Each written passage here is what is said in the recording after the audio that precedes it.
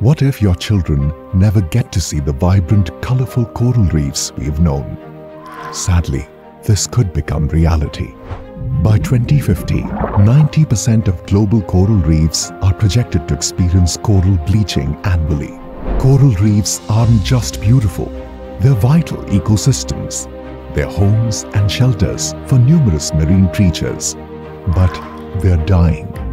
Rising ocean temperatures are bleaching them white, while our plastic pollution makes it worse. It blocks sunlight, disrupts their delicate ecosystem, and introduces harmful chemicals.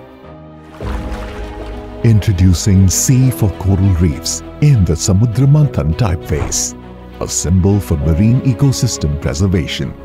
Through our Samudra Manthan initiative, we've already recovered 72,000 metric tons of ocean-bound plastic from 19 states and 207 districts. But we need your help to do more. How can you make a difference? Number 1, dispose of and segregate your waste properly. Number 2, visit www.recykal.com/Samudra Manthan Typeface to dive deeper into marine pollution. And number 3, share it with friends to spread awareness.